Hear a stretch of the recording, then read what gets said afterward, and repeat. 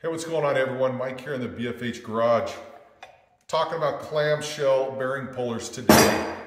You know I do enough gears in here, I decided to go ahead and invest in this specialized tool. If you decide to invest in it, they are not cheap, so just be forewarned with that. But the nice thing about a clamshell bearing puller is it is very quick to remove bearings. So instead of taking the Dremel tool and cutting the bearings off like I used to do, this takes them off in short order. And the other nice thing about this is that they take them off without damaging them. So if you find that you need to remove a bearing, for example, underneath the pinion head because you want to add a shim stack, then you could remove the bearing without damaging it. Add your shims in there, press the bearing back on, and everything should be fine. So great tool to have. Let me show you how to use this thing. So the kit I bought comes with multiple clams. In fact, I have a larger one if I want to do 1-ton axles and things like that. So starting off first, you have your actual clams here. So these split in half. They go around the bearing, and then once they're around the bearing, this securing collar goes around the outside, and you want to secure that there, and that is what is going to keep the clam around the bearing.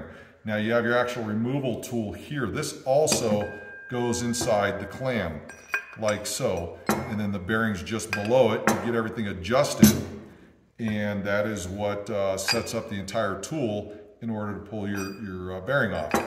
Here, this is a carrier, I'm not even sure what the tool part is called, but basically what it is, it's a kind of like a stem, I guess. I don't know what else to call it, but depending on which carrier you're using, it goes inside where the axle shaft would go through, and then this would go over the top, slide down, you put your collar around, and that's what's going to pull that off. So they have different size journals for different size carriers, so I can get a lot of work done with this. So enough of that, let's actually remove some bearings so you can see how this thing is used.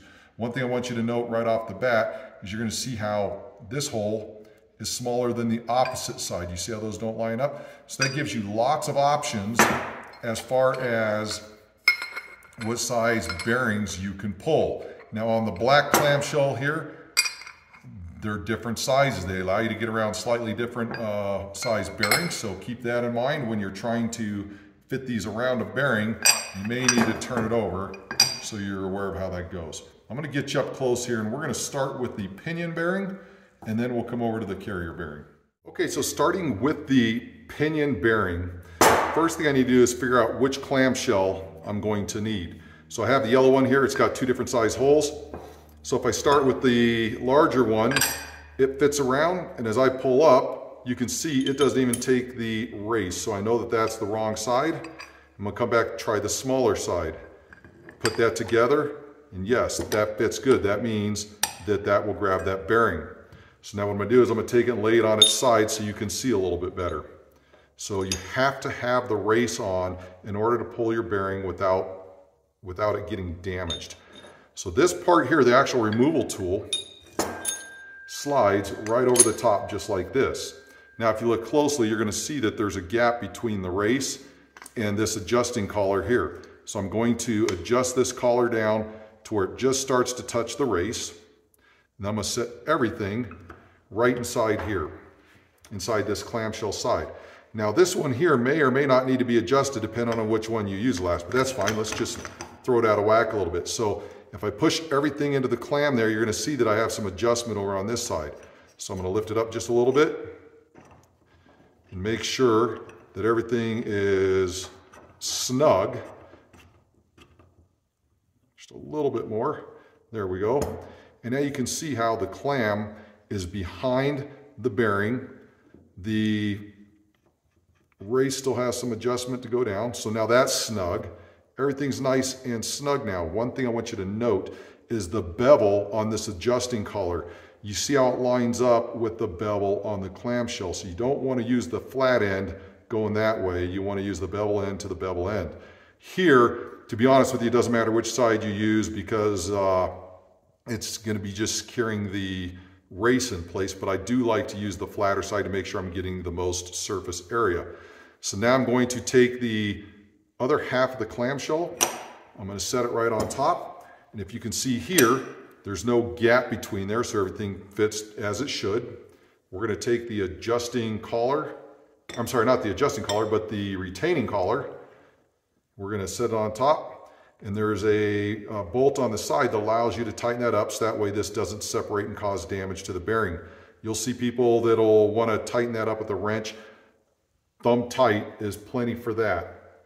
Now to get this thing off, all we have to do is find the right size socket for the stem here, and then we're just going to start cinching it down. So you could either use an air impact, or in my case I have the Milwaukee cordless, and then you just start impacting it until the bearing starts releasing. So I'm going to do it this way so you can see this thing work.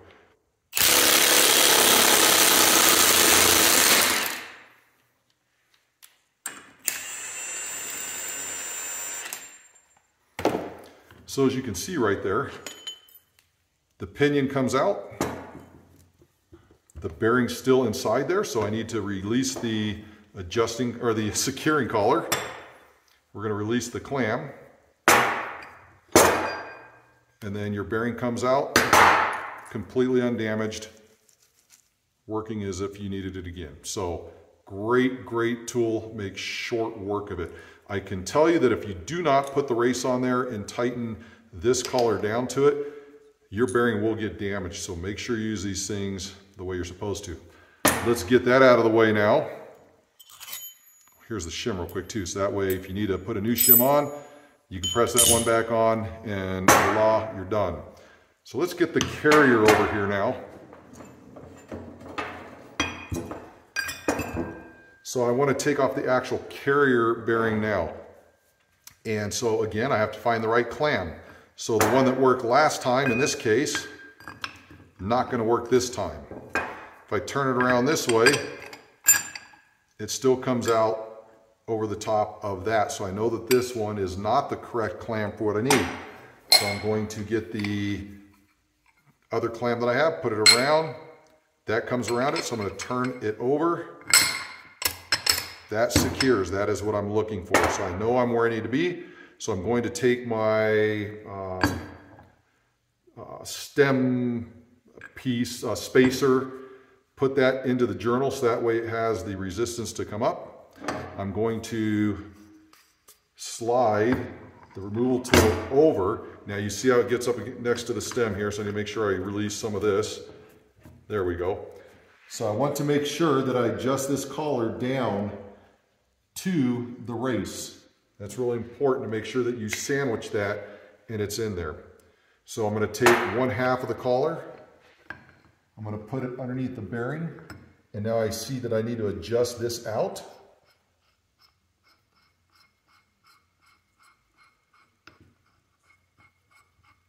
Now you can feel it start to get snug. You're going to take the other half of the clamshell, you're going to put that on there. Take your retaining collar, put that right there, thumb tight the retaining collar. Now we are ready to remove. So this time I'm going to do it straight up and down so I don't lose anything. And just like that, the bearing's off. Now you remember the other method I show you where you cut it off using a Dremel. You can see how much faster this is and how much time it saves, and that equals dollars if you're working in a big shop, but it also equals frustration if you're working in your own garage. But again, these tools are not cheap, so take that into consideration. So I have that off of there, so I'm going to take and move the carrier out of the way. We're going to remove the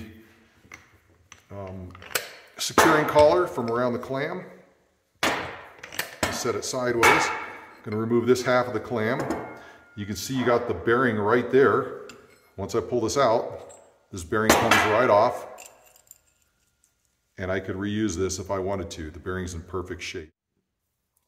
Well, that's all there is to using a clamshell bearing puller. I hope you enjoyed the video, and good luck in your gear setups.